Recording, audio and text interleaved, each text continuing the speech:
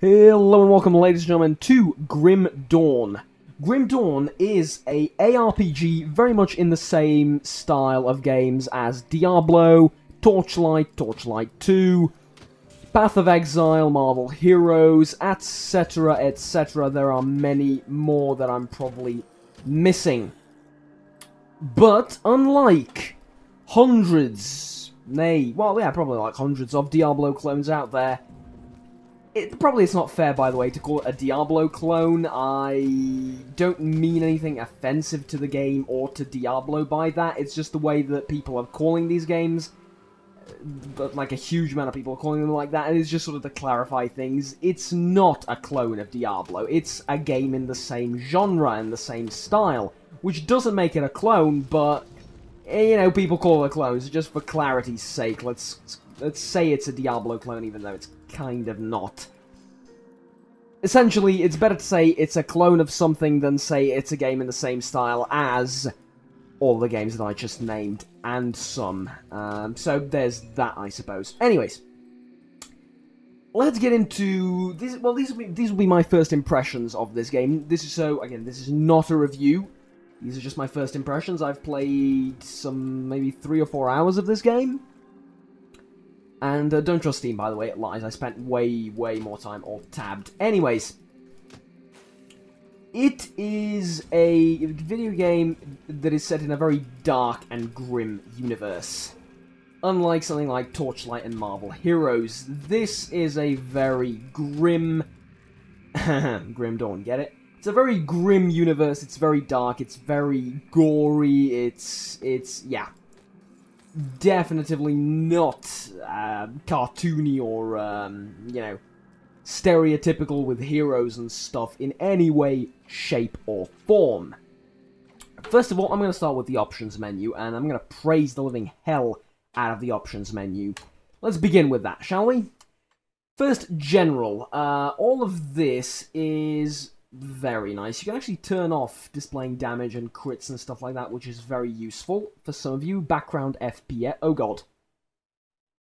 I did not expect that to actually... Yeah, wow. Okay. Well then. Didn't expect it to actually change anything, because it didn't change any of the settings. Moving on. Key bindings, we will talk about these a bit later. They are all fully rebindable. However, the gamepad, we'll talk about it, okay? Audio, look at this. 1, 2, 3, 4, 5 different audio sliders. 5 of them. Well, 4, because this one is a Master Volume one, but still. Some games don't even have an audio menu. Chasing Dead. A game I reviewed on not so long ago.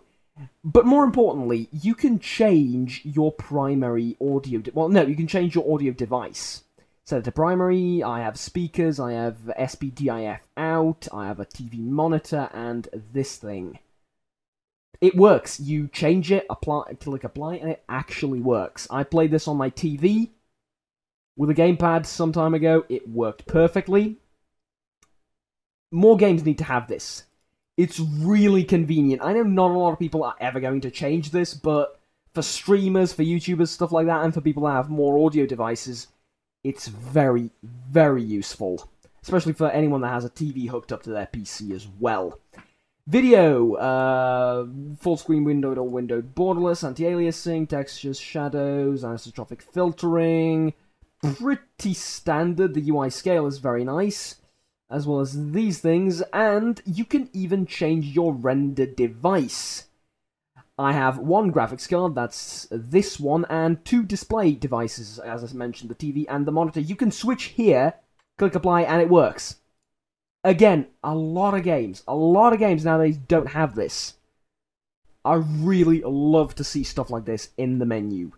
Key bindings, though, as I said, the gamepad doesn't quite work. It does to the extent of... I'm actually going to plug it in right now. Here we go. So... Here we go. I am playing with the gamepad right now. First of all, the mouse cursor doesn't disappear, which I'm a bit disappointed by, but let's move it out of the way. You see how my controller scheme changes? You can see down here, right? You see how this changes?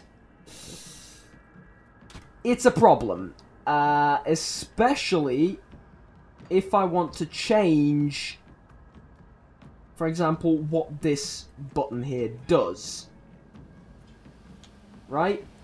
It's a problem.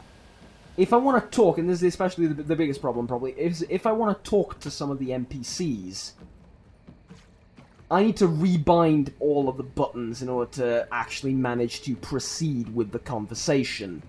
Because all the buttons are mapped to either these things or these things over here. You can't actually talk to him without rebinding. Now, fair enough, try again. This doesn't mean anything in particular, it just means that you need to spend 5, 6, maybe 10 minutes rebinding your keys on the controller. However, this is a tad annoying, and I wish the controller worked off the get-go, kind of like it does in other games. But that's pretty much my biggest and perhaps only major complaint of the game, is that I wish the controller worked a little bit better. As far as the content of the game goes, I am right now a level 17 Demolisher, which you could have seen back there a minute ago. See if I can open it up again. Here we go. You also have this thing. This is called Devotion. This is basically points you get to put in the constellations, stars, or whatever you want to call them. I'm getting attacked, aren't I? Yes, I am. Sorry. It's, yep. Let's get out of here, you know what? Let's there we go. Where is it? Here we go. This is all the loot I managed to collect. This is my gear. You do very much in the same style as something like Torchlight and Diablo. You get points in your skills. You get points in your stats that you get to put. A choice of 3 right now. Physique, Cunning, and Spirit. I've been maxing out my Cunning for the most part with a little bit of Physique as well. Now, let's get over to the, where is it? Ah, Devotion. Yes. This is all the stuff that one character can get. Are you sold yet on the game? You should be sold. So, I picked this Falcon thing. I commit my points to this. Then I can jump over here, jump on what was this, a hammer and an anvil. I like it. Yeah. The amount of content in this screen alone baffles me. Which is not to say, again, don't get me wrong, which is not to say that this is the first time something like this has ever happened. No, not at all. However, it is absolutely brilliant to see something like this actually be a thing in a game, and, you know, to see it work very, very well. And it's been a while since I leveled up, so let's show you that. It's almost like I planned this. Shush. Anyways, I am a Demolitionist. You can actually choose your class. You can choose 2 classes, which is a bit novel and interesting. If I wish to, I can commit to this class as well. How advisable that is, I'm not sure. Again, I don't have a lot of experience with this thing, but it is what it is. We can level up different classes if we choose to do so.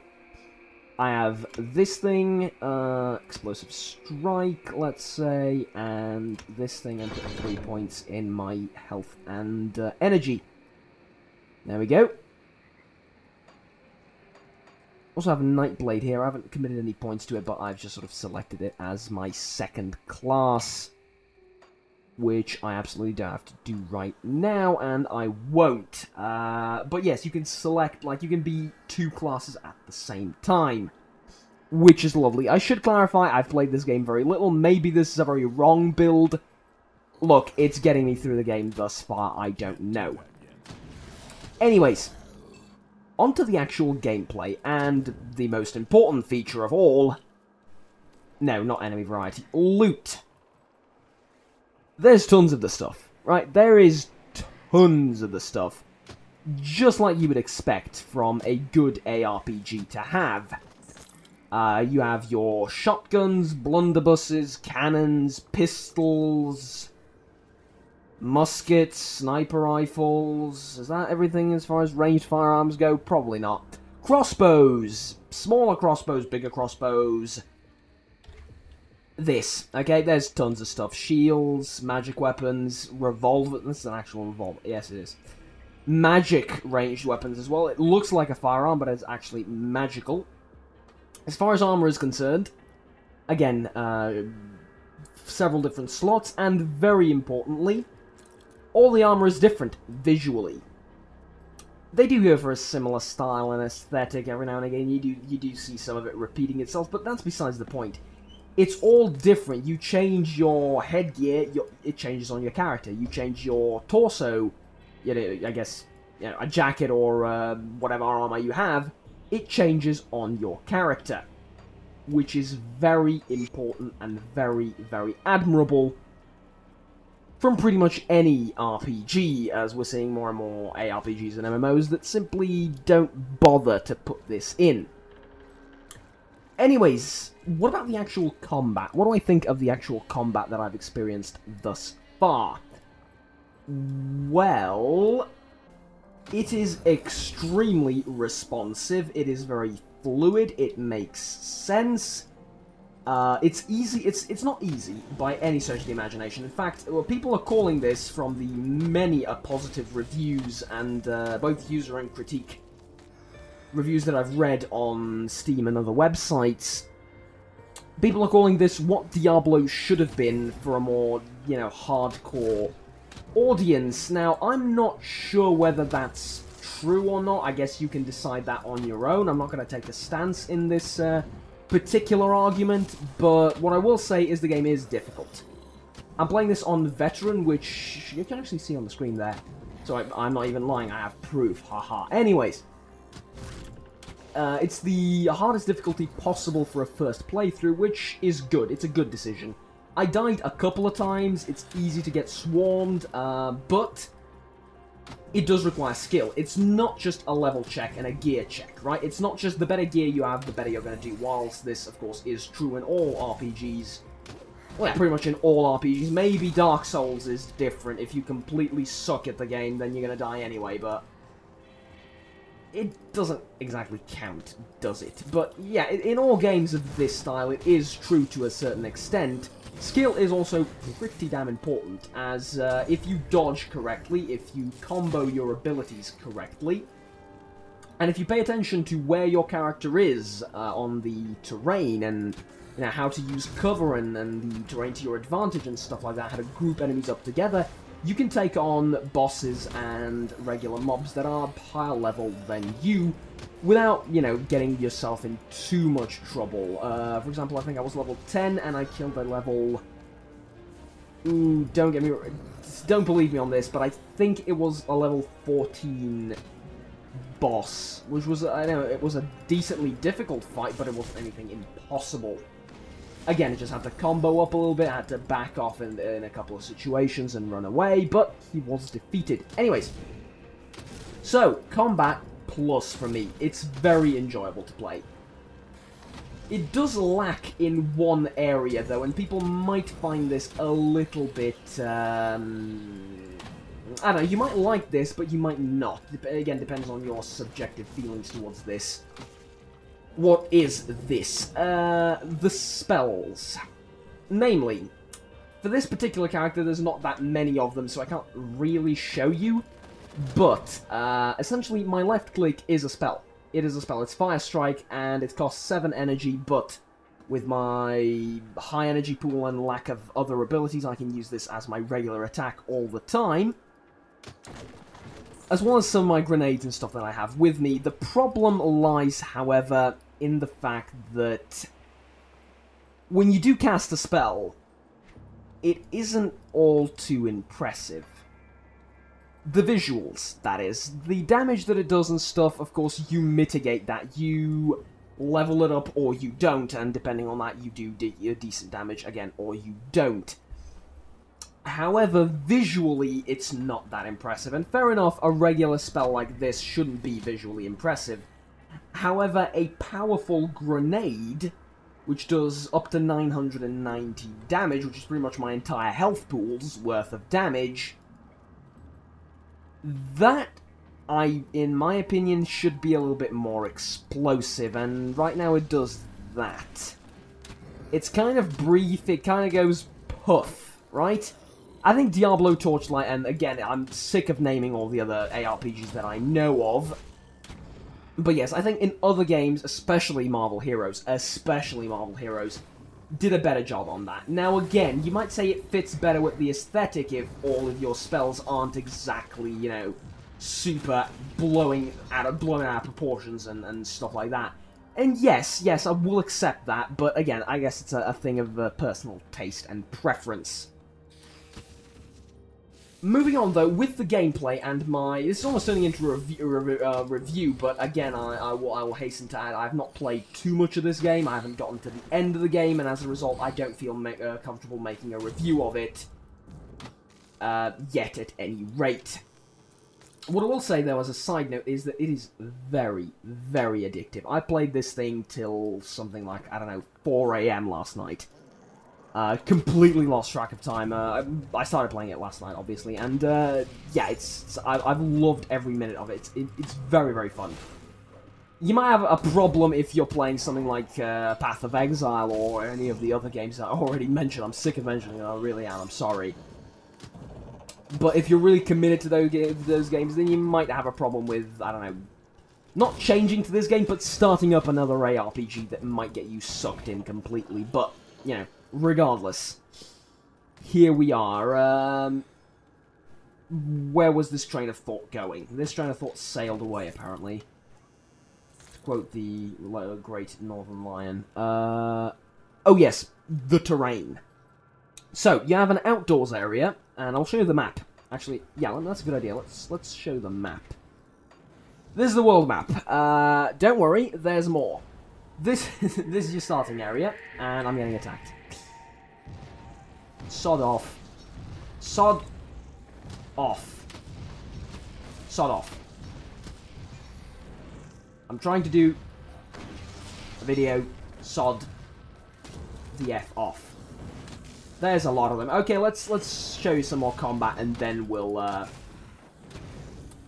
we will discuss the map. Essentially, my point is there's tons of map.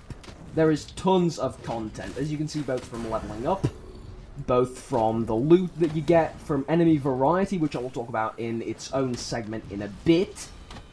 But, yeah, there's tons of variety in all shapes and forms and sizes and aspects of the game. Let's just get rid of the last undead here. There we go. This is your sort of, this is the right lane of the map, and it's the noob lane. This is what I'm going to choose to call out, because this is where you first go and complete your first basic quests and dungeons and stuff like that. We'll talk about those in a second. This is the left side of the map, which I haven't got to, ever.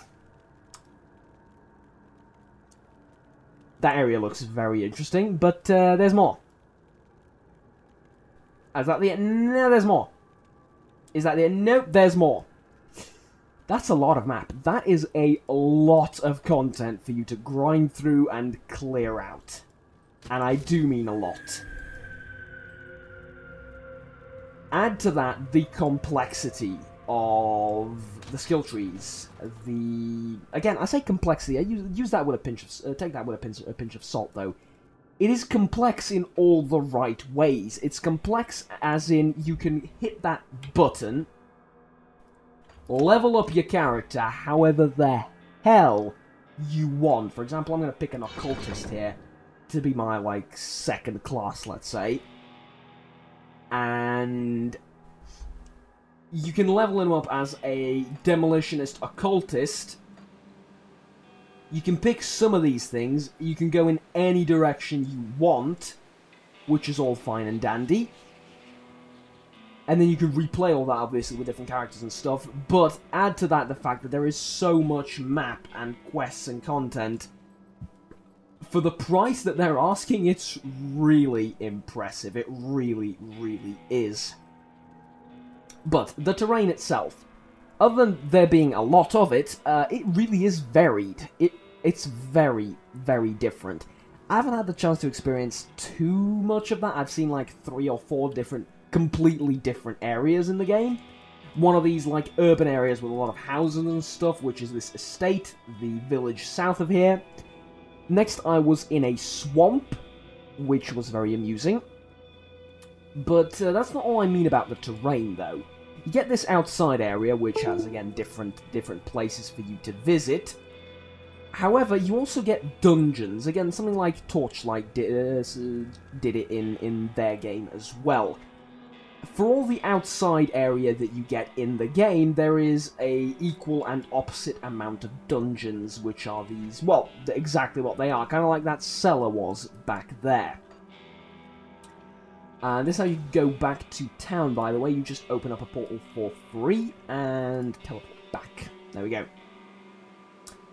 That's a very cool picture, by the way. Anyways, completely besides the point and irrelevant. Let's go ahead and sell some of our loot and do a bit of inventory management while I tell you about some other aspects of the game that I haven't mentioned yet.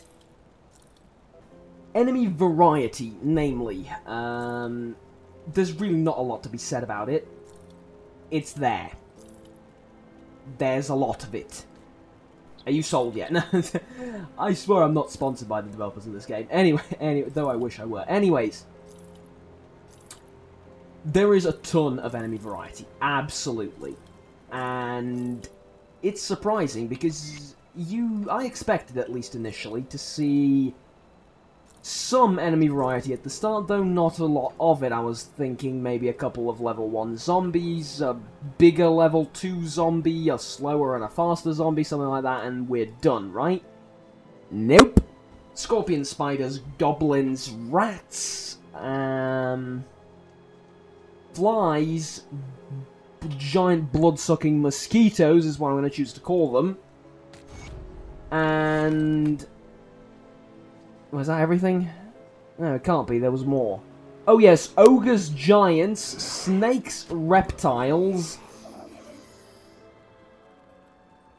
I mentioned spiders already. And rotting fiends, which I guess are just a special type of zombie. In the level 1 area. Yeah. Yeah. In the level 1 area, well, not level 1, but like the first 3 or 4 levels. You can imagine this continued through the game up to level 18, where I am right now. Yeah. Enemy variety, check. This game is ticking all of the checkboxes. It really, really is. What about the story, though? The story is very important to a lot of people playing RPGs, even ARPGs, standing for Action RPGs for those uninitiated. It's, well, to call it completely original would not be correct. To call it unoriginal would also be a grave understatement. It's interesting. It is. In action RPGs, I'm not really a huge fan of the stories. I'm not really paying attention to them a lot. I'm more into the grinding, the loot, the quests, and the sheer gameplay. However, I understand that a huge portion of the players are really into the story, and I guess often that depends on the type of game itself. Whereas I would say that the strength of this game lies in the gameplay, absolutely. The story is very interesting. It is mysterious, and, which is, in my personal opinion, great. It's not spoon-fed to you right at the start. You need to investigate the lore, you need to find lore, journals, reports, etc., etc., to learn what the hell is going on. The start of the game is very mysterious, and you don't really know what the hell's going on. You're given a basic idea by the people that are in the same circumstances as you. However, there is a lot of questions that remain unanswered, even at this point in time. So, it's an interesting and mysterious story that will keep you engaged. That said, there is something a lot more to it than that. This game, I kid you not, has consequences, and by that I don't mean if you click the wrong button this NPC will attack you. This game has actual consequences, as in, you decide to accept someone into the town, a stranger out in the wilderness, And he just might murder someone in the town, right? Because he just might be crazy enough to do that. You don't know. There are different choices. There are branching choices. Which is extremely rare in an ARPG.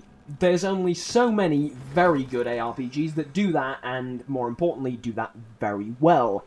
This one makes that list. So again, ticking all of those proverbial checkboxes. Anyways, graphics, as I said, very grim, very dark, and despite where you are, there's still sort of this, like, muddy, gritty feel to everything.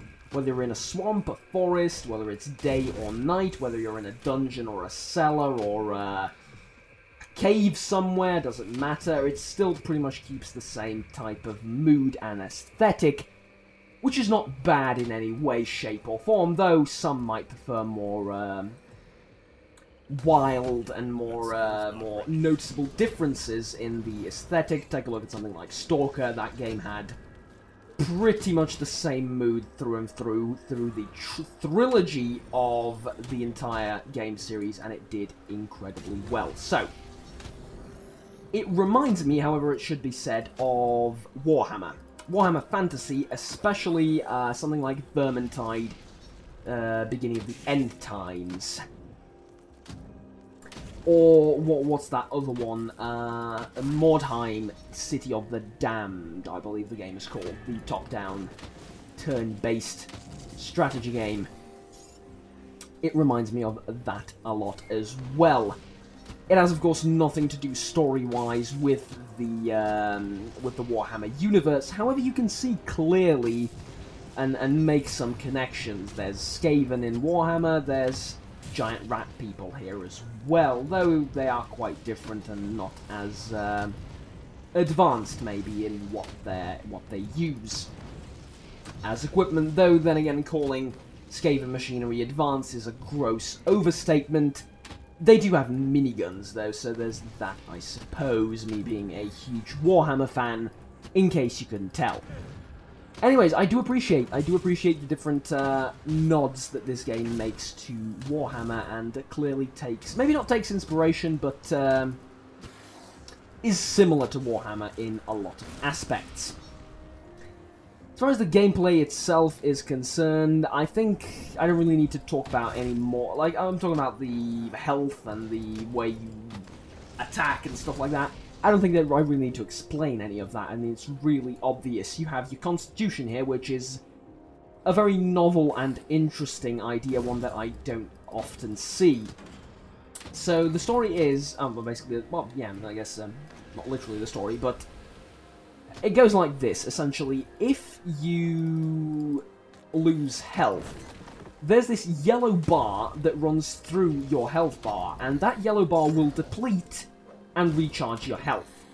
Once you run out of Constitution, that being the yellow bar, you will need to use a health potion. However, mid-combat, this yellow thing will not recharge your health. So if mid-combat you get to, I don't know, 10% of your health, you might want to pop a potion regardless. Health is very important, as is, of course, well, duh, you know, no shit, Sherlock. But yes, it's very important to manage it in this game, alongside, you know, doing some mental calculations of whether you should heal with a potion or not. That said, I have accumulated a huge number of potions, but then again, I was pretty conservative and held back with their usage. As far as spells go, I've mentioned them. I have a couple of grenade spells right now, and I've tried a mage character in as like my second character, and he has a lot more interesting spells, but his basic attacks are weaker, of course. At least for now, obviously. I'm still that character is even lower level than this one. Once again, first impressions, not an actual review, but besides the point, very fun, absolutely. Which is also another, brings me, you know, a point further and in favour of this game being good and the gameplay being quite solid.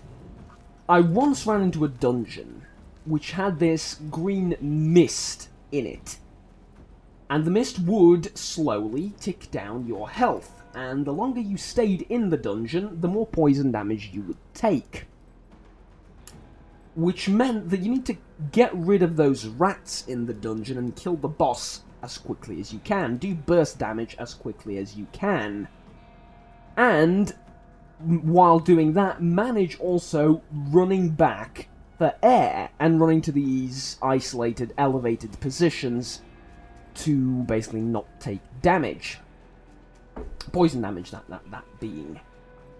Which added a completely new and interesting dynamic to the game. And it refreshed what was beginning to feel like repetitive gameplay, and the deal is, I suppose, with games like these, it's always going to get repetitive. It's, you're grinding in this thing, you really are, you're leveling, you're grinding, you're going through the story. It does get repetitive. I guess the argument can be made that every RPG eventually gets repetitive, and that's true, but this game really does its best to not be all that repetitive. And it really does succeed, at least in my opinion right now, initially. But that would be pretty much everything, I think, regarding the game itself. It is not a new game. I should probably mention this at the start. It is not a new game. Why am I doing a first impressions of it now? It's on sale on Steam, and people are losing their minds over how good it is, apparently. The reviews recently have been extremely positive, and I can see why. I'm hooked on this thing. I absolutely am. No shame in admitting it. I am absolutely hooked to this game. I love it, and I suggest that you guys give it a shot. You have my full recommendation to pick this up if you have an interest, any remote interest in ARPGs, especially if you have friends to play with. If you have friends to play this game with, just go ahead and pick it up without thinking. If you're more of a solo guy like myself when it comes to ARPGs, in that case, I recommend that you take this, and again, not review, first impressions video with a pinch of salt, and read up some more reviews of the actual game before spending your money. But that said, you still do have my full recommendation to buy this for what it's worth. That will be pretty much everything. My name is Juggernaut. Please remember to like and subscribe down below if you enjoyed this video. And to my subscribers, tell me, would you like to see more Grim Dawn? I'm thinking about live streaming this game a little bit, and maybe even posting some more videos of this on the channel. So do go ahead and tell me what you think of this game. Also, one tiny little detail left. This is how you collect lore from the game. Well played. Well played, game developers. Really well played.